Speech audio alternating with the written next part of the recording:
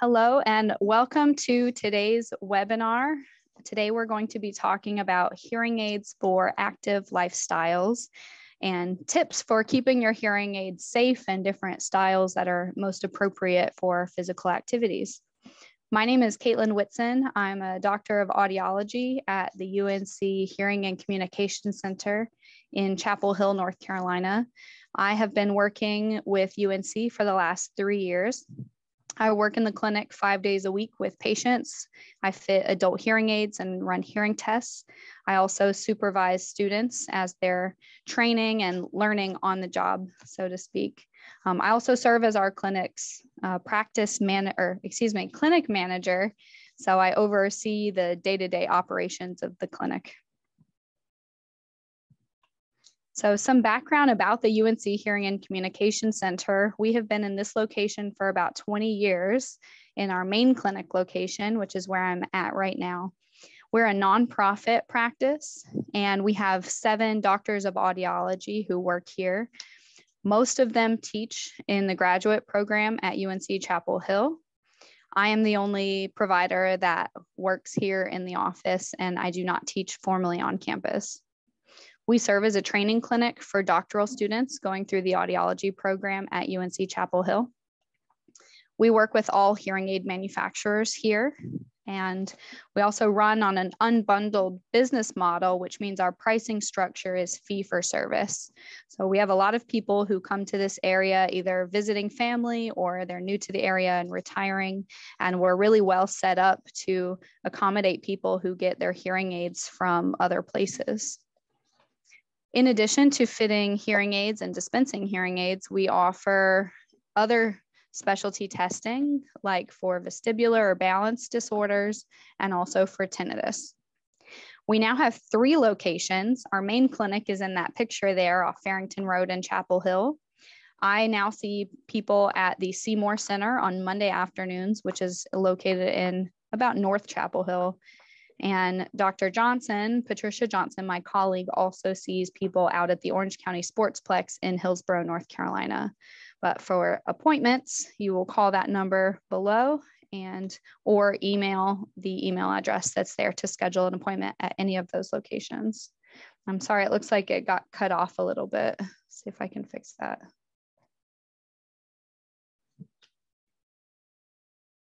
Okay.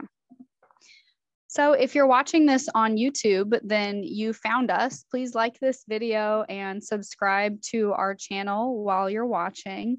If you're watching this right now, please take a moment to write down our Facebook URL so that you can find our YouTube channel. The YouTube URL is a little bit long and difficult to write down, but sorry, I'm letting people in as we speak in the waiting room. If you write down our Facebook URL, you'll find some videos that we've posted that link to our YouTube channel. And I post all my webinars that I do there, so you can see all our previous videos. So May is Better Hearing and Speech Month, and the theme this year is connecting people. And in the month of May, we hope to raise awareness about people with difficulty communicating, whether it's speech related or hearing related. And we also want to raise awareness for what our providers do, so both audiologists and speech language pathologists, and the role they play in habilitating or rehabilitating communication difficulties. For today, though, we're going to be talking about hearing aids and how they relate to living an active lifestyle. Or maybe you don't live a super active lifestyle, but it's really hot and humid here in North Carolina, and we're certainly coming into those months now. So we're going to give an overview about hearing aids in general. We'll talk about some tips to prevent damage from moisture, because that's one of the biggest reasons that hearing aids need to go in for repair. We'll talk about what you can do at home to maintain your hearing aids, tips for improving the fit or the retention of hearing aids, and some other considerations, and then we'll wrap it all up at the end. So we'll start with just reviewing hearing aids. So there are lots of different styles, and someone might pick a style because it's more appropriate for the severity of their hearing loss, or they might want something that's more aesthetically appealing. And the larger behind the ear hearing aids that you see in this picture, of course, generate more power. So they are going to be better for people with more severe hearing losses. Whereas we get smaller and smaller, they don't generate as much power, but they fit more snugly in the ear, so they're a little more discreet. We work with all of the styles for daily wear at the UNC Hearing and Communication Center, and these are your traditional hearing aids that are either rechargeable or you change a battery every few days. The extended wear hearing aid we do not work with anymore at the Hearing and Communication Center. So a behind the ear hearing aid refers to a hearing aid that the sound is coming out of the top and it travels down a tube that is usually attached to an ear mold. And so it has the microphones behind the ear, might have a battery compartment for a disposable battery, or have a spot to stick on a charger that's rechargeable. So this is our most powerful style. The tube does have to be replaced every 6 months. And because we use a soft mold to attach it to the ear, this is the best style for children to wear. And what you'll typically, if you see a child with a hearing aid, this is what they'll be wearing, a BTE. There are 2 ways to attach a BTE to the ear, either with the standard tubing with an ear mold or what's called a slim tube with a dome. And for some people, these can be easier to clean than a RIC style or the style with a wire. So we might use a BTE with a slim tube. Other people just need more power, and that's really what the large tube gives us. A right or RIC hearing aid or receiver in the canal style hearing aid is by far what we fit the most at the UNC HCC. And that's because it's the most versatile style of hearing aid, and it's got a really discreet profile. It can be fitted on a really mild hearing loss, or it can be fitted on someone with a more severe hearing loss, because you can change the power of the speaker by changing the wire, or you can have a little dome or an ear mold to help keep more sound in. Or you might choose a dome versus an ear mold, not just for the sound and the power, but also for retention needs. So keeping the hearing aid on your ear more securely. So this hearing aid can really be fitted to a variety of different hearing losses and ears. An in-the-ear hearing aid, or an ITE specifically, is this larger style of hearing aid that's the electronics are housed within this shell that's formed based on the impression from the ear canal. And so since it's one large piece, it can be easier to put in the ear for people who have limited dexterity. Other types of custom hearing aids are ITC, CIC, and IIC, and these are the smallest custom styles. These are more cosmetically appealing, of course, but there are some trade-offs, right? So they are less powerful. If you have a more severe hearing loss, these are not going to get loud enough really to help you hear as well as you could be if you have an over the ear.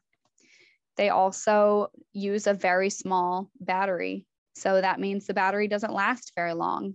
You have to change it more frequently. And because they're so tiny, there's only so much space for the electronics that fit inside. So there are fewer specialty features with these tiny hearing aids. So like there's likely no Bluetooth, there's not a rechargeable option. Usually there's no telecoil, or the 2 hearing aids may not talk to each other when they're processing sound that's around you. So there's some different components of hearing aids that I want you to think about when we're thinking about protecting hearing aids from moisture, from dust, from damage, from an active lifestyle. So there's the place where the sound comes in, and that's the microphones. And then there's the internal components that are processing the sound. And then there's the sound output. So the little dome that sits in the ear, or the ear mold and the tubing. So how can we keep that well maintained while we're living an active lifestyle so that our hearing aids work well for us? So of course, the biggest thing we think about with hearing aids and an active lifestyle, we think about humidity from being outside and sweat. And these are the two biggest things that cause hearing aids to break down. So we're wearing a hearing aid on top of our ear, and if we sweat a lot, maybe we're outside on a run, it just tends to drip down, right? So now our microphones, the gaps between the casing and the buttons, these are places where sweat can get inside, and over time it can build up and damage the internal components. And this happens more often than you'd probably think. Now, an in-the-ear hearing aid is protected from this sweat from dripping down, but inside the ear is still a warm and damp place. So if you're really doing exercise, or even just a day where it's 100 degrees in North Carolina, it's going to get exposed to some moisture, even if it's tucked inside the ear. Excuse me. So what exactly happens when hearing aids get wet? Well, you might notice that the devices randomly start changing programs on you, or the volume starts changing randomly. So something's malfunctioning with the button. The hearing aids might sound weak or too soft, or they have a muffled sound quality to them, or they might cut in and out. So we call that intermittent. It could be making a static noise. You might hear a static noise, but not hear any speech with the hearing aids. Or it could just be completely dead and there's no sound at all. So what can you do about it? If that happens, you want to bring it into our office or to your audiologist's office if we are not your audiology clinic. Some parts can be changed. And so the receiver, or the piece for a RIC style hearing aid that sits down in the ear, that can be changed. Many manufacturers have the mic cover is removable. So we could change that and vacuum the microphones. Sometimes we can change the buttons. Some manufacturers don't allow us to change the buttons. We can open up the hearing aid and clear out any visible debris that we can get to. We also will vacuum dry the entire hearing aid. And this picture right here is some equipment that we have in our hearing aid lab, where it has this wand. It looks like she's injecting the hearing aid, but she's actually vacuuming out part of it. And this allows us to get into the small, tiny holes of the hearing aid to suck out debris or liquid. And then this capsule here, we put the hearing aid in it and it pressurizes and sucks out any debris. So we can run that for a few cycles to help keep the hearing aid dry. In many cases, unfortunately, if there's been kind of severe moisture exposure, usually we have to send the hearing aid into the manufacturer. And if it's an out of warranty hearing aid, that can get pretty costly pretty quickly. So rather than reacting to moisture damage, we really want to prevent it. So some tips for prevention. If you're out on a run, or you're doing exercise, or even just playing golf, if it's a hot day, after you're done with exercise, we want to wipe down, sanitize, and dry the hearing aids. And that'll help avoid both moisture and bacteria buildup. So you can use alcohol wipes, dry tissues like a Kleenex, or a microfiber cloth. And a UV light dryer works really well for both sanitizing and drying. With the alcohol wipes, I do want to note that you really don't want to overuse these on your hearing aids, because they can start to wear down the hearing aid casing over time. So some steps you can take to prevent the moisture damage is you can use some protective covers. And ear gear makes a really good protective cover for hearing aids. And I'll show you that in just a second, what those look like. You want to wash those after they get used, so the bacteria doesn't start to grow on them.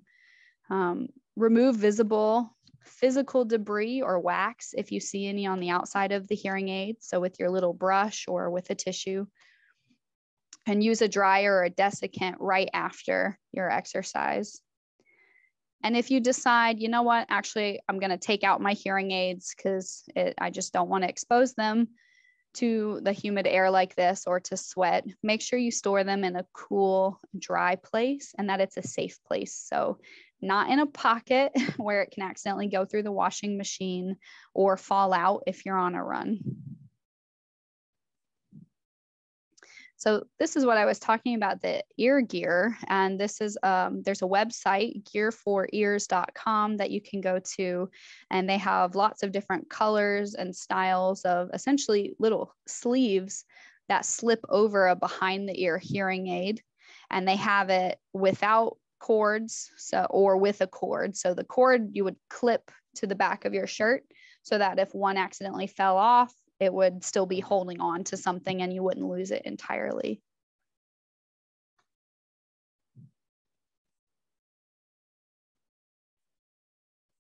Dryers are another thing that are really helpful for hearing aids. And dryers used to be really, really common before rechargeable hearing aids really took hold, because everyone had disposable batteries. You need a case to store it in at night. So what better case than a desiccant to help keep them dry? So you open up the battery doors and you put them maybe in a little dry box like this with a desiccant pack, or something like this with your little desiccant beads that help suck out moisture while the hearing aids sit in there. Now, a lot of people choose to get rechargeable hearing aids, which is great. Some chargers do not have a drying aspect to them, and some do. So this is an example of a Phonak charger where the hearing aids are sitting in it, and you can put in a desiccant pack. So when you close the lid, it helps keep them dry. And those desiccant packs last about 6 to 12 months typically. This is an example of a hearing aid charger made by Signia that also doubles as an electric dryer. So it has a fan in it that runs, that while the hearing aids are in it, it keeps it dry at night. UV light dryers like the Perfect Lux dryer, which is pictured here, are also really nice to keep on hand since the UV light can help sanitize the hearing aids as well. We have all of these styles of hearing aids at the HCC. And if you don't have a dryer, I do recommend you look into one. I see a question in the chat box. Does Oticon have a dryer? They do not. They have two styles of chargers. One is just an open dock that the hearing aid sits in without a cover. The other one does have a cover, but it doesn't have a drying component. It's portable, but not drying, unfortunately. So it can be a little bit tricky if you have rechargeable hearing aids and you want to be able to dry them, but they're also rechargeable. So you kind of have to navigate. Oh, I'll put them in the dryer maybe 30 minutes before I'm going to go to bed, and then put them in the dryer for a 30-minute cycle, and then transfer them to the charger before you go to sleep. Batteries can start to corrode your hearing aid and lead to damage with rust from moisture exposure. So if you take out your battery from your hearing aid to change it and you see some rust inside or evidence of corrosion, then it needs to be cleaned. So you can either schedule a cleaning with your audiologist, or if you're an UNC HCC patient, then you can drop them off and we can clean them for you, usually while you wait. So you may be thinking to yourself now, with all the updates in technology, why aren't hearing aids waterproof? Why can't we just make them resistant to moisture and then we don't have to worry about it? Well, the companies are working on it. So pretty much every hearing aid has an IP68 rating, and this is the highest rating you can get for a consumer electronic, pretty much. So an IP rating, the IP stands for ingress protection, so protection from particles getting inside. It's an international rating scale for dust and water resistance. So the first digit is a resistance to dust particles rating. 6 is the highest rating you can have. So it's really fine particles of dust. The second digit represents resistance to freshwater liquid. 9 is the highest rating for that. An 8 rating indicates resistance to a depth of about 1.5 meters for 30 minutes or more. So even if an electronic can resist to a greater depth than 1.5 meters, they still give it an IP68 rating. So it could be more than that, but it'll still have the same rating. So pretty much all hearing aids have that rating. But it's important to keep in mind that these are tested under laboratory conditions and given that rating. So this is not a test 5 years after the electronic has its wear and tear. So you want to think about that. The protective coatings on them do start to wear down over time. So even though they're quite water resistant at the beginning, when you first get them, things wear down. It's natural for them to, and especially something that lives on your body for possibly 8 to 12 hours a day.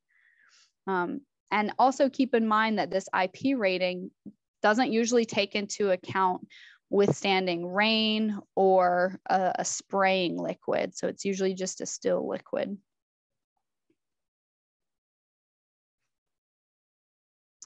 Some of you may have heard about Phonak's new waterproof hearing aid. This came out a few months ago.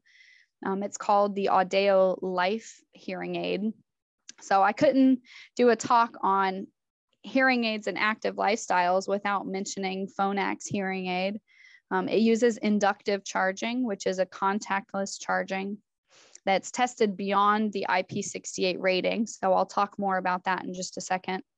So it's coated on the inside with Parylene coating, and I hope I'm saying that right.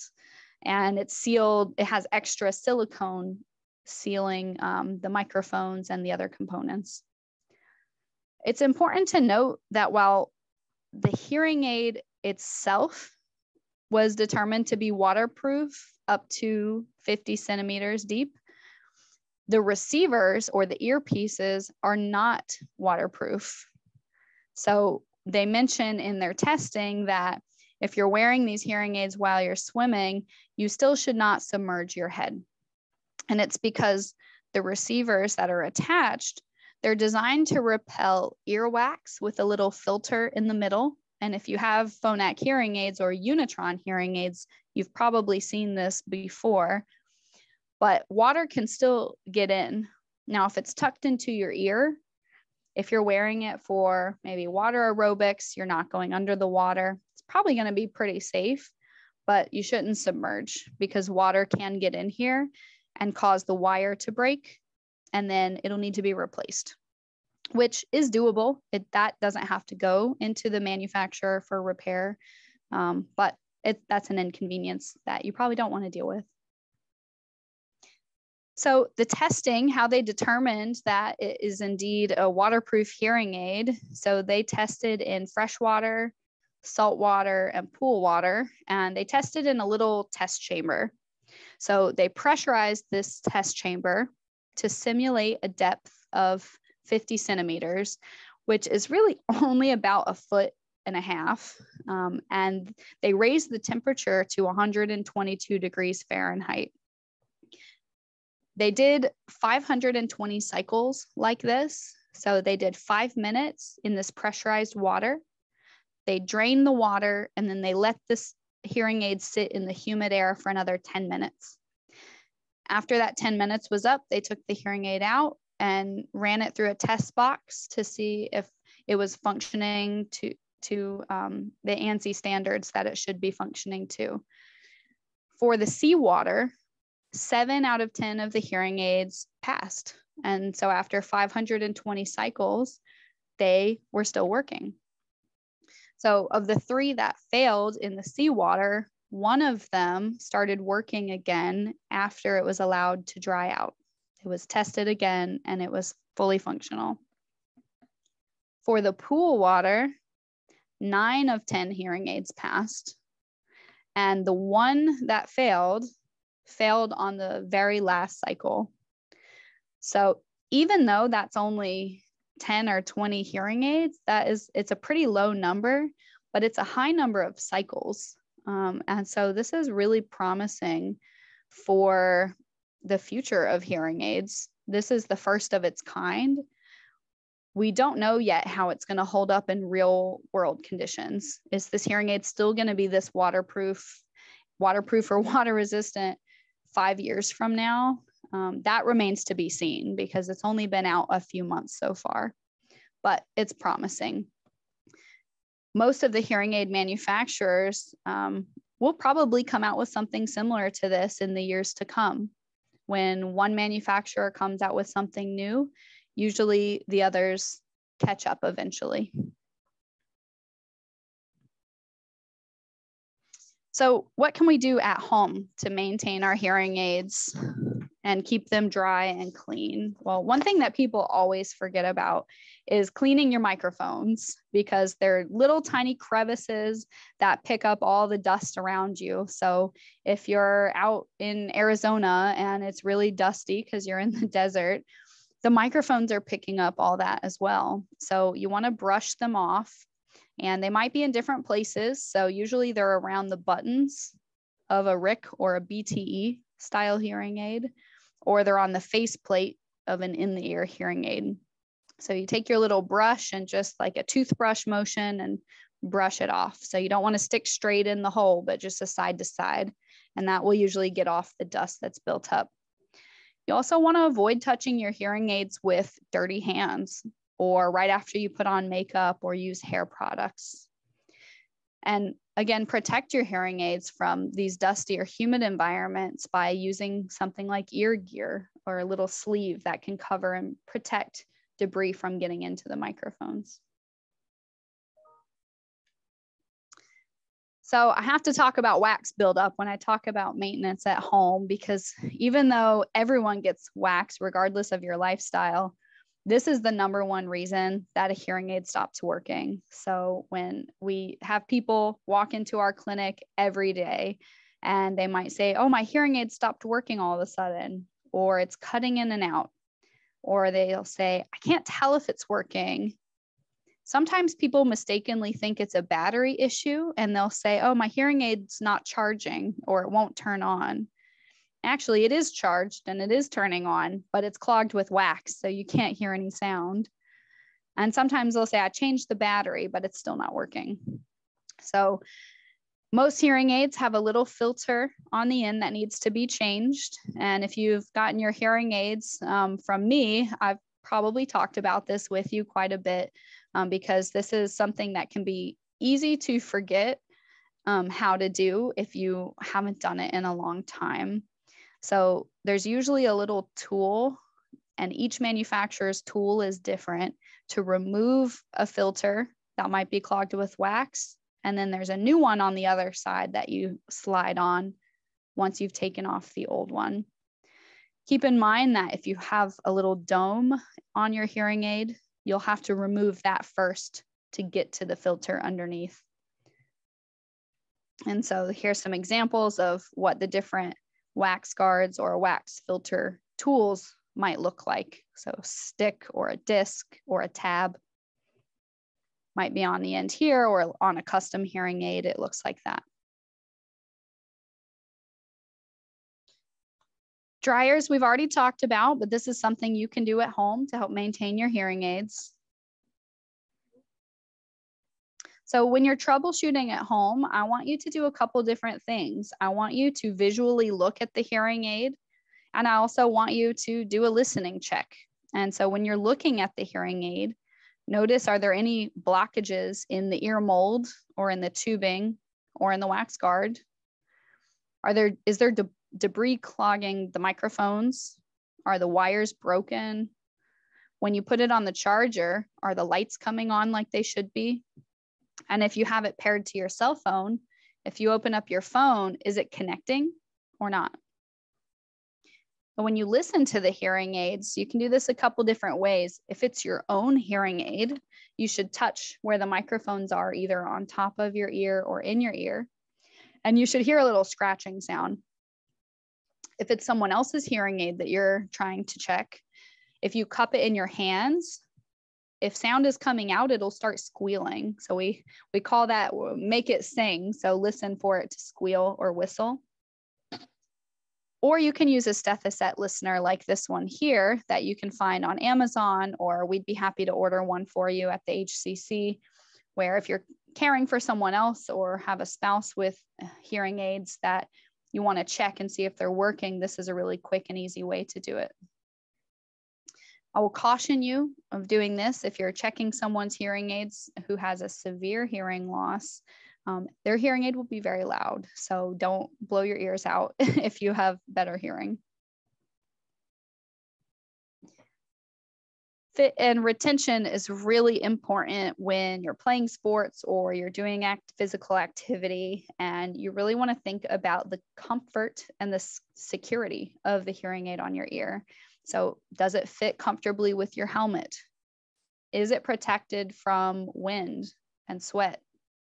Does it feel secure on your ear?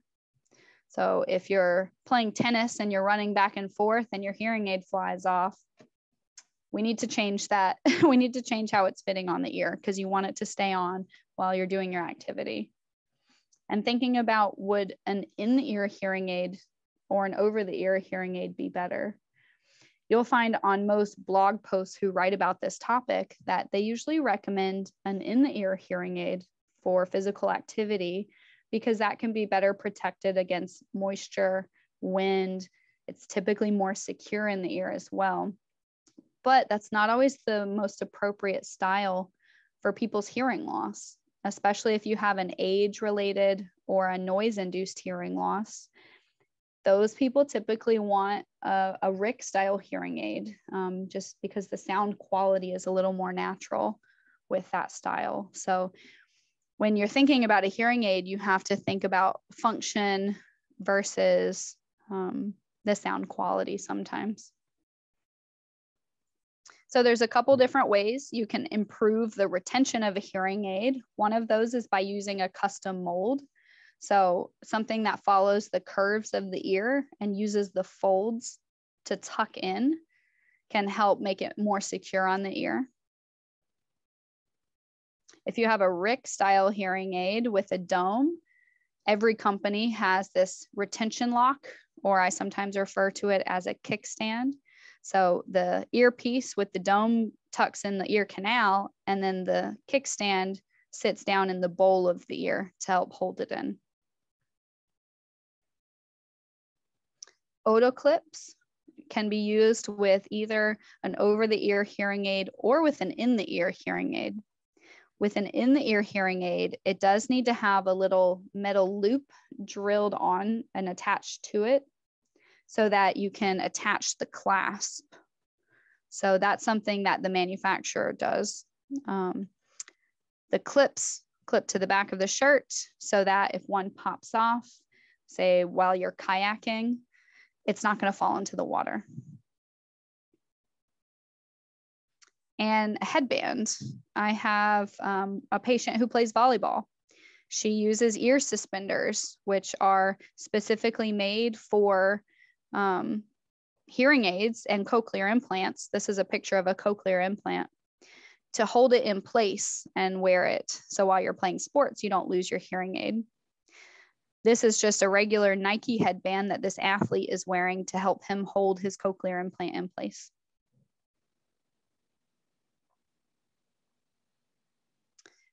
And other considerations for active lifestyles include reducing the perception of wind. So wind noise can be incredibly annoying, and it's a really tricky thing to mitigate with hearing aids.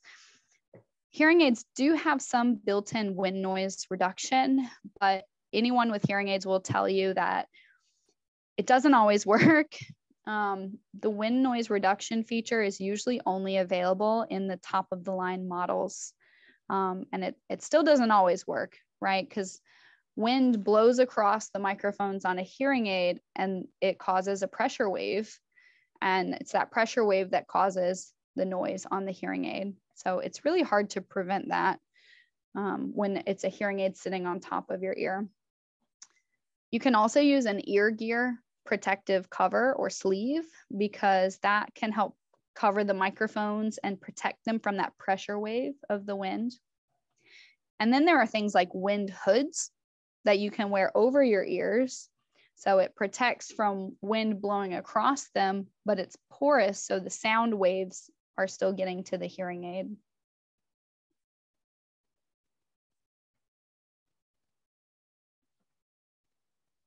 And of course, battery life. If you like to go on hikes or take long trips and be unplugged for a period of time, is your hearing aid rechargeable? Because eventually, if you want to use it, you're going to have to charge it. So what's the expected battery life from your hearing aid on a single charge? The manufacturers vary drastically. Some of them are 12 to 15 hours. Some of them are as high as 37 hours on a single charge. Do you have a charger that is portable, or does it have to be plugged into the wall to be used? And if you're taking a really long trip, you might want a power bank where you can plug your charger into this, and this will give you some extra battery life. And if you're someone that takes long trips and does long hikes already, you probably already own some of these. If you have a hearing aid that uses disposable batteries, you want to make sure to take extra batteries with you.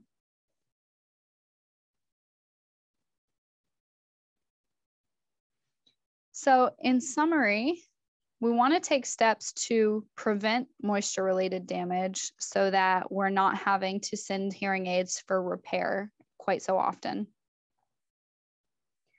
So you can use covers or sleeves to cover your hearing aids, or a hearing aid dryer when exposure to moisture is unavoidable.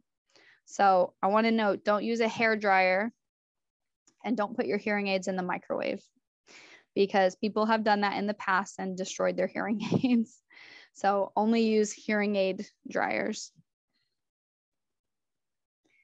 And ultimately, electronics tend to break down over time, and just know that we can't prevent that entirely, but we'll try to mitigate how many repairs are needed over the lifetime of you owning your hearing aid. And your hearing aid should be professionally cleaned every 6 to 12 months, and that helps prevent excessive buildup, and it can help catch problems before they're problems. You should check the fit of your hearing aids.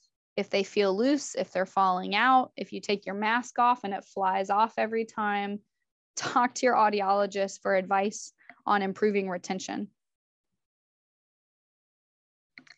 And finally, the development of a waterproof hearing aid is promising, but it remains to be seen how it's going to last in real world conditions over time.